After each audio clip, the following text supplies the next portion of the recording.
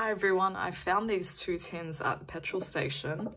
They have 3 packs inside and code and the promo. So I'm wondering if there's good packs or there's rubbish packs, so we'll see. The Gardevoir. Okay, so our 3 packs are Lost Origin, Base, Sword and Shield, and Rebel Club. Okay, probably not the best packs, but yeah, it was a gamble. And they're only like 22 bucks, so not too bad. There's our Blissey. Anything with this holo, I'm a sucker for. So Lost Origin, Base, Sword, and Rebel. Okay.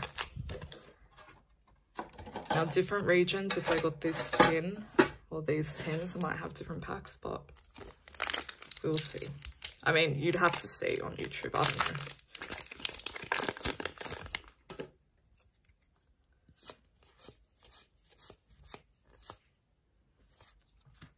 I mean, holos, they're not really worth anything anymore, are they?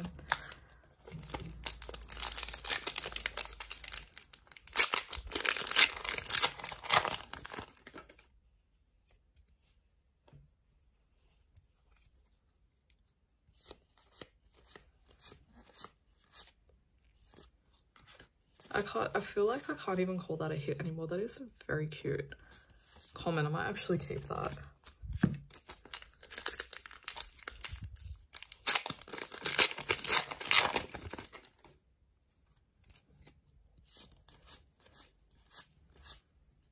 I thought we had something, but we have nothing. But you have to go in this as a funsy thing. You can't go into this thinking, yeah, I'm going to profit or whatever. Just saw random tins and it's like, yeah, let's see what's inside. Yeah, nothing. I sound calm, but inside it's like I'm crying. It's like I wasted $44 for no reason. The opening's not over yet. We might get something very good. Or we might just get crap. Well, there's an Electro. That's something. I do love Electrode.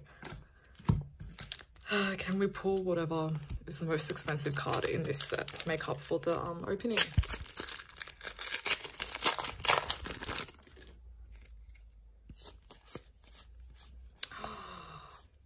Pidgeot, but you know what? I love Pidgeot, even though this card might not be worth a lot. He's a good boy. So I'm thankful for that Pidgeot. And here's the, oh, and that's a cute, there's a lot of cute commons and stuff I'm going to keep from here. So yeah, thank you for watching and bye.